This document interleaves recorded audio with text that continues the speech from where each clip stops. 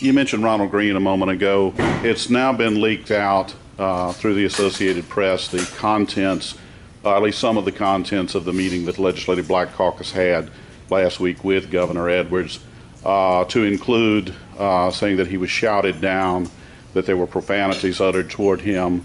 Can you go into what you feel the relationship now is between the Legislative Black Caucus and Governor Edwards, and do you in any way condone those reports that were in that Associated Press article, particularly the use of profanity toward any sitting governor? The relationship is great with the governor. We're very comfortable in the decisions that the governor has made based on a routine text that he received. We're real comfortable with that. We do know that there are further investigation that is going to occur.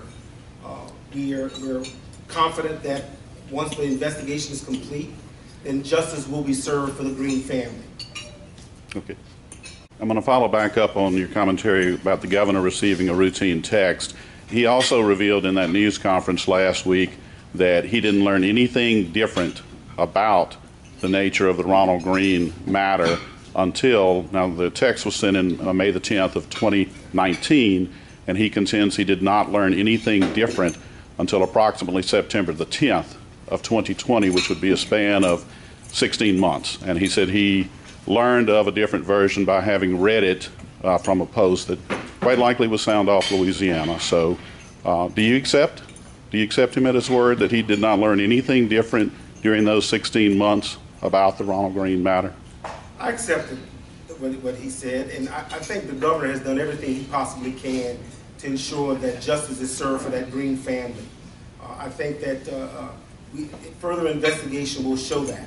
You've seen it in the federal investigation that all of what was said was unfounded from the governor. So I'm confident that what the governor has presented to us is exactly what transpired in those emails. Thank you, sir. I'm just going to broach this. Obviously, there is some sentiment out there to embark upon the I process being impeachment. If it's a hypothetical, if that scenario makes it through the House and were to land in the Senate where the trial would take place, do you believe Governor Edwards would have 100% backing of the Legislative Black Caucus to block any impeachment efforts? Well, you've seen recently the results from the federal government that found that there was no wrongdoing in the governor.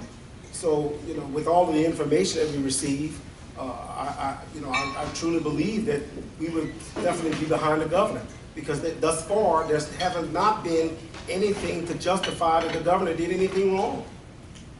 Thank you.